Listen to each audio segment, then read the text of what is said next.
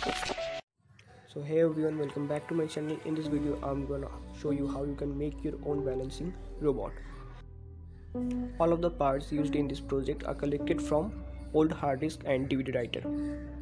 Basically this thing works on 12 volt. Here you can see there are 3 lithium ion batteries. Below it is a gear motor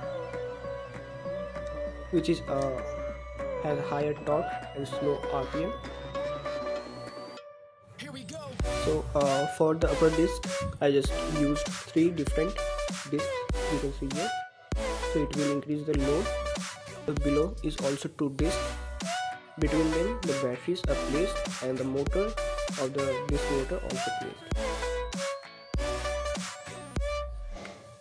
And this is for the charging connector for charging the 3S battery. Gear motor is connected to a two-way switch. One side of this switch is connected to 2S and another side of this switch is connected to 3S. So by sliding this switch I can adjust the speed of the gear motor.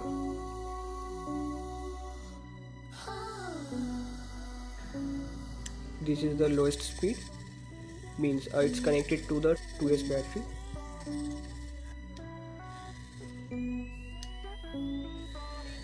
And this is the full speed of this motor.